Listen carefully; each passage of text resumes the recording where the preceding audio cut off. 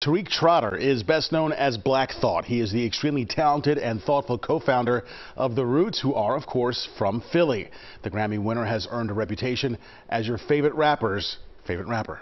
That's right. Trotter's new memoir, The Upcycled Self, is out tomorrow. He spoke to CBS's Anthony Mason in New York and here in his hometown of Philadelphia about how music and art really gave him a crucial escape from a turbulent childhood. This was the first actual school of the arts that I attended. At 10 or 11, how did it feel to come here? It was otherworldly for me, and it always felt, sort of like a sanctuary, a hidden gem. Cadillac needs space to roam. Where we headed from, she don't know. Tariq Trotter is best known by his rap name, Black Thought. But before the lead MC for The Roots made music, he studied art. With me, I don't decide. The drawing decides. Taking classes at Fleischer Art Memorial in South Philadelphia. You say in the book that art saved your life. Yes. Yeah, art, has been my saving grace, my salvation. Yeah. Absolutely.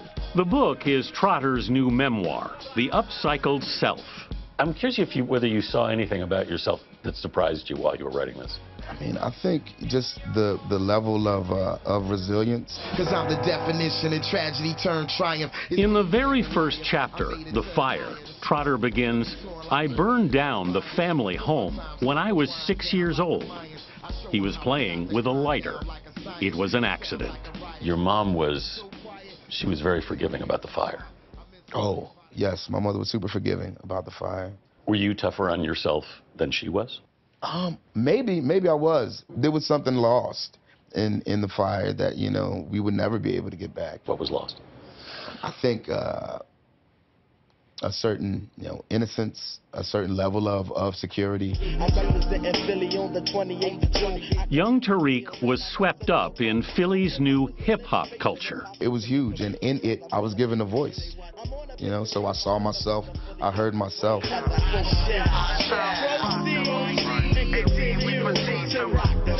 As a graffiti writer, the city became his canvas. Like, this is the original art. The original art is writing on the wall. Yeah. Right? Yeah. It's carvings, it's writing, it's, cave paintings, and that's what this is. So when did you typically do this?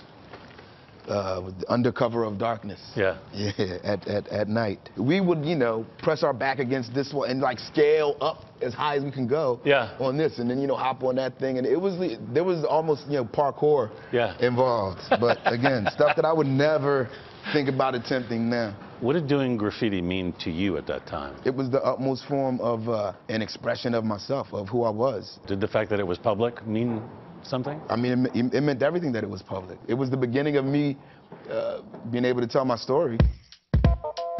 Of course, it was illegal. I got arrested at 12 and I was sentenced to, I had 150 hours of what they call scrub times. He was drafted into the city's anti-graffiti network, which would become the Mural Arts Program. So when did this go up? This went up about 2 years ago. Open your head wide and let the thought inside. My style fortified by all of Philadelphia. Ironically, the graffiti artist now has his own mural. It feels awesome, but now in retrospect, I look at this image and I say, wow, I've lost a little bit of weight since that mural went up. So how can I touch it up? Can we go up there and, slim it down a little bit? Trotter credits his mother for encouraging the artist in him.